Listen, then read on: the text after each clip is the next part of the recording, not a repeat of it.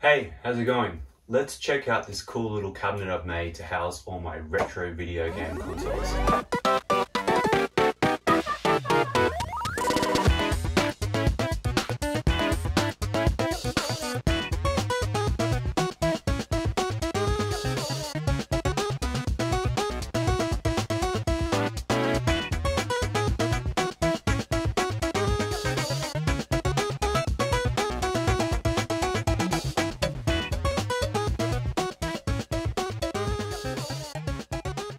In my first games room tour video, there was originally nothing on this wall, so there was no way to play video games in a games room, which kind of defeats the purpose.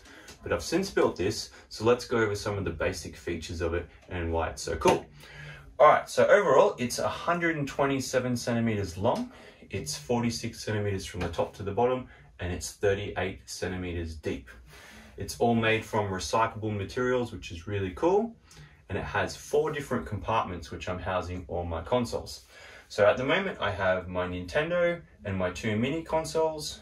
I have my Super Nintendo, my Nintendo 64, and then finally my GameCube and my Wii. At the back of each of the compartments there's an air vent which also doubles for my cable management. All the cords are running through the back of the cabinet, and then they're going up to 2 different holes drilled at the top of the cabinet, then feed into the splitter box so I can change consoles, and then all the AV and component cables go into the back of the TV. Great thing being is I can just switch between any console that I want to play at a moment's notice. Along the 3 front vertical supports, there's a tiny little hole up the top which allows me to run an LED light strip through. You can't see it, but you still get that nice LED glow.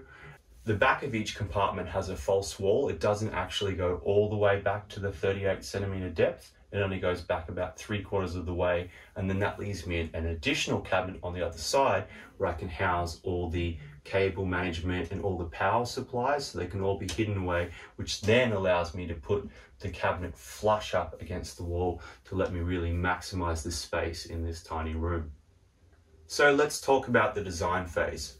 This room is so small. It's 2.5 meters squared and it's got heaps of stuff in it. So I have to really think about how I can go about maximizing every possible millimeter to get the most out of the space and the most stuff in the space. So in addition to making sure that I designed each cabinet to house each individual console and make sure there was ample airflow and room on top if I wanted to pull a cartridge out, I also had to consider the height of the TV combined with the overall height of the cabinet, and then making sure those 2 measurements together didn't exceed the height to the bottom of the window.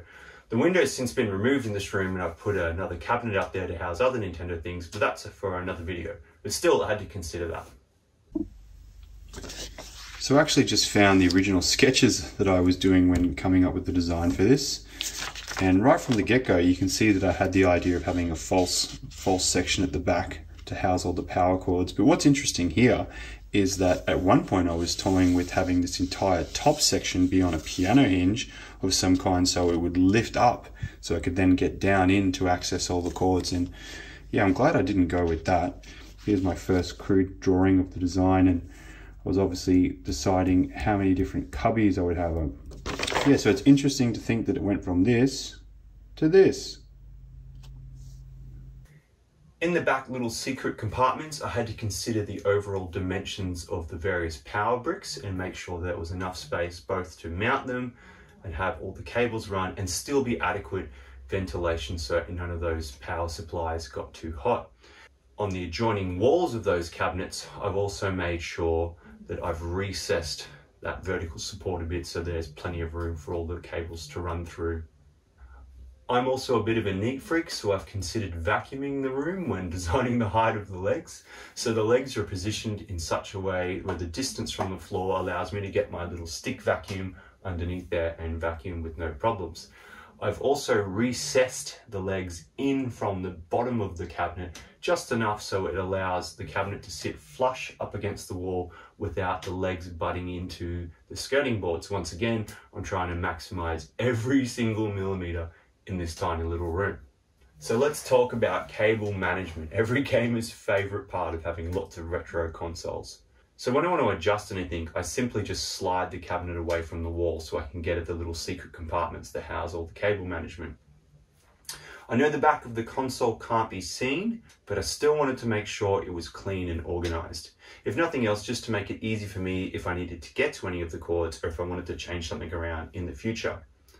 To make this more modular, I've used a series of hooks and Velcro straps to mount everything and to make everything easy to arrange. And then all of those cords are then feeding up into a switcher box for the NES, the SNES, and the 64, and they're all sharing the same AV input on the TV. The Wii is going into the component and the mini consoles are going into the HDMI. On top of the cabinet for decoration, I've got these two little Piranha plants made from perla beads that a local artist made. And then I also have these two acrylic boxes, which are old makeup display boxes. And they have my Voltron statue and one of my Mario Maker statues on top. In hindsight, having to consider the height of the window combined with the TV has resulted in making this cabinet quite low to the ground. But I actually really like that because it forces you to sit on the ground while you're playing, which is how I used to play video games all the time when I was a kid. Also, being so low to the ground, it's actually great for playing with our kids, which is really fun when we bring our two kids in the room and we can share the hobby of gaming with them as well. Overall, I'm stoked with this cabinet. It fits my unique needs for the consoles I want to set up and the unique dimensions and space of this room really well. If I could change anything, I'd probably just drill an additional tiny little hole at the back of this cubby right here so I could run the LED lights to the back so you don't see the little excess of them hanging out the side. But that's something I could do later on and just putty up the original hole I had there, so it's not a big deal. So there you have it, my custom-made cabinet for my tiny games room with 4 cubbies housing everything from my original Nintendo up to the Wii, and I think it's pretty cool. Thanks for watching.